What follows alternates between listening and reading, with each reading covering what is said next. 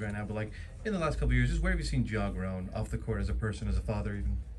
I mean, he's got the ultimate care factor. He's got an unbelievable heart. Obviously, these are tough times for him, tough times for the organization. But you've got to really peel back and understand the person that he is. He's a generally amazing person. Great family person, as you talk about, as a father, brother, son.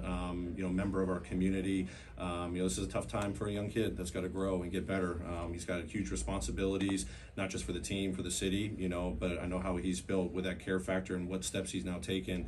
It's a step in the direction of really being the best version of himself.